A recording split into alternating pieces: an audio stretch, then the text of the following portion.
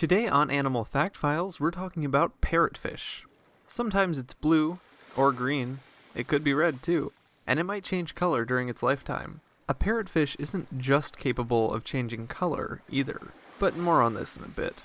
Because parrotfish don't always look the same throughout their lives, earlier scientists believed there were hundreds of species of parrotfish. Nowadays, there are fewer than 100 classified species. A parrotfish has fused teeth that form what looks like a parrot's beak, hence the name. A parrotfish also has teeth in its throat, and these teeth are used for grinding. The main diet of parrotfish is algae, but the way they obtain this food source is by literally chopping it off coral reefs and extracting it from pieces of coral.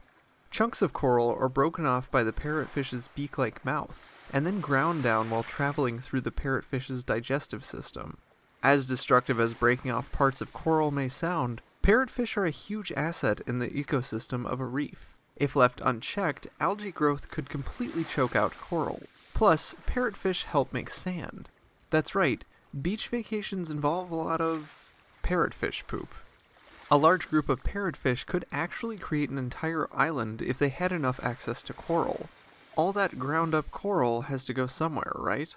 Needless to say, parrotfish are found living on coral reefs throughout the world. Parrotfish are diurnal animals, and at night, they have a few means of hiding while they sleep. Some species will simply hide in the reef's small cracks and crevices. Others take to burrowing under the sand. Never mind. And some species go so far as to create a cocoon every night from a mucus they produce specifically for this purpose. It's thought that the cocoon helps to make them less visible to predators, and to mask the fish's scent. The predators from which a parrotfish is hiding include other fish such as eels and sharks, as well as crustaceans. Parrotfish live in schools of just a few members to up to 500 individuals. These groups are typically led by a breeding male, though he may not have started out that way.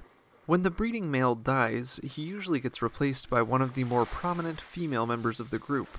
She will turn into a male and become the school's next leader. In parrotfish that school in this way, the male will individually reproduce with each of the females in his group. Conversely, in the parrotfish that don't do this, reproduction happens simply by many individuals releasing sperm and eggs at the top of the water column, which will be dispersed by tidal currents.